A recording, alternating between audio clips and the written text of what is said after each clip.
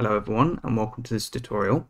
So today what I'm going to be showing you is how you can estimate the size of a FormData object in JavaScript. So a FormData object is a way of creating a payload that can consist of text and file data, and it's in a format that is readily understood by most backend servers because it's sent in the same format as data on a HTML form would be if you were to rely on the default HTML submission behavior. Now for the FormData object that I'm constructing here in JavaScript, it consists of two items based upon user input that is given on the front end. So one text and one file input, and when a user clicks on the submit button, I've already selected it and added an event listener listening out for that click. And when that occurs, the FormData object is constructed based upon whatever input is given by the user. So the first strategy is to estimate the size of each of the values that have been appended to the FormData object, aggregating them to give you a total size of all the values. So items on a FormData object are stored there in array-like format as an array of arrays. So you can iterate through this array-like object using a for of loop. Each time inside the loop, you have available to you each item, and we're iterating through the FormData object, so you can check if the value for current item is text data using the type of operator, and you want to check the type of the value, and you want to check if the value of that is equal to string. If it is, then you know that it's text data. Now you might think that a way of estimating the item value would be to query the length property, because usually one character equals 1 byte, but if you have special characters like for example German U, this is more than 1 byte. This would be 2 bytes. So a more reliable way to estimate the size of text data is to pass it into a blob. So I pass in there item at index position 1, and the reason that I'm doing this is because a blob has a size property on it that gives you the size of the data that you passed into it in bytes. Now, if the value on item is not a string, then it is file data, and we don't have to work anywhere near as hard to get the size of that because it's already in a blob-like file object. So all we have to do is on the value, query the size property. Now we want to aggregate the bytes of all of the values on the items that we've iterated through. So before the loop, we're going to create a new variable with a starting value of 0, and then each time inside the loop, I'm going to be adding the number of bytes of each of the values to the bytes variable, and then after the loop, I'm going to log the value of bytes to the console.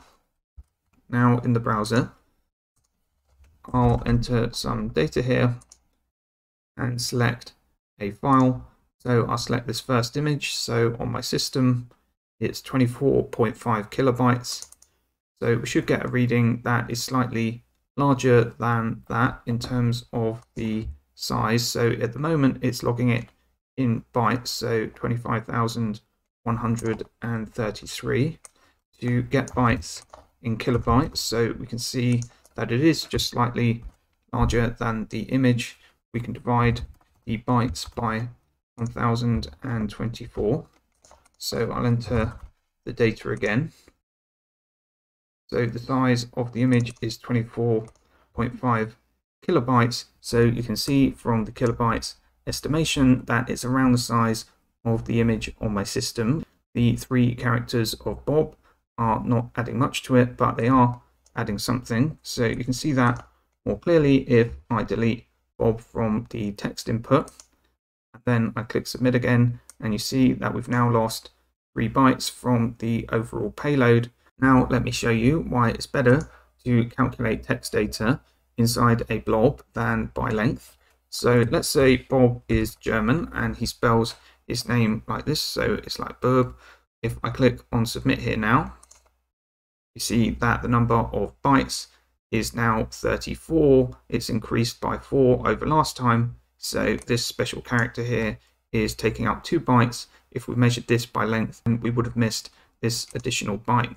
So it's only 1 byte in this example, but if you have text input that is quite large, then you might be missing quite a few additional bytes. So the advantage of this approach is that you are estimating the size of all of the input that a user has given and nothing more. So if you've got a maximum size limit for the input, then you can tell the user if it's over that they have given input that makes it over the limit.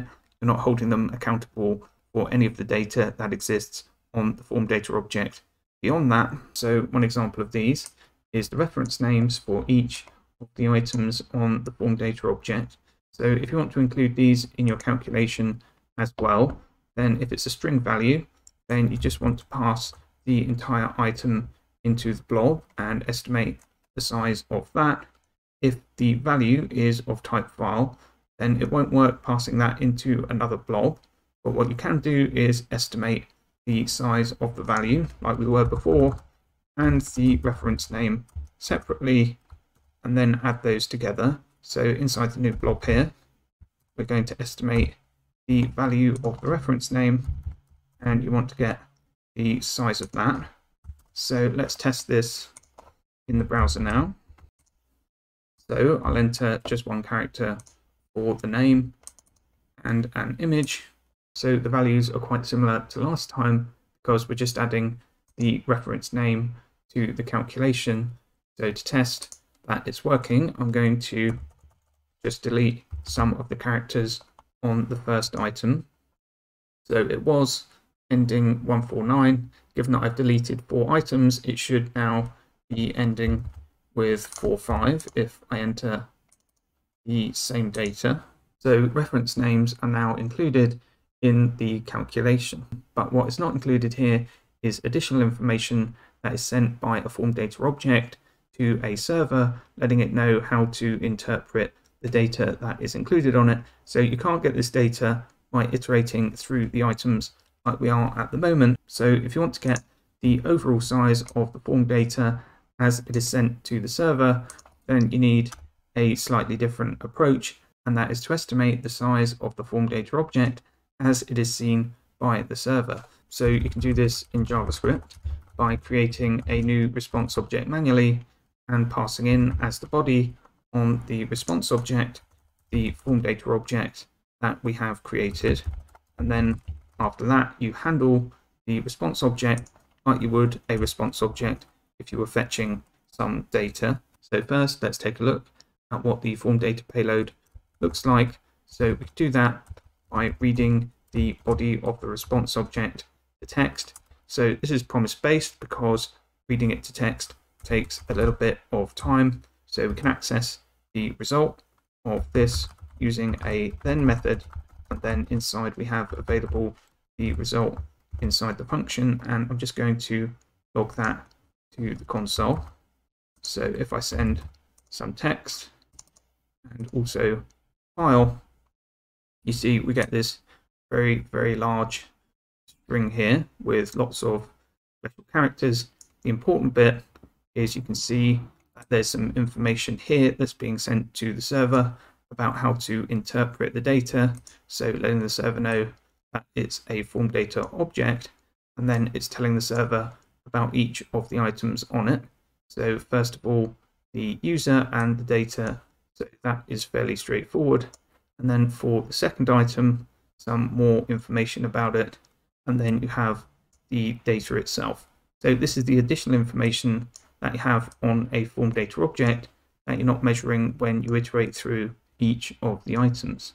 So you don't actually want to measure the size of this text because we've read the data for the file, which is in raw binary format, to text format. So we want to get the size of the payload in its raw format in bytes. So to do that, instead of reading the response object body to text, we read it to blob.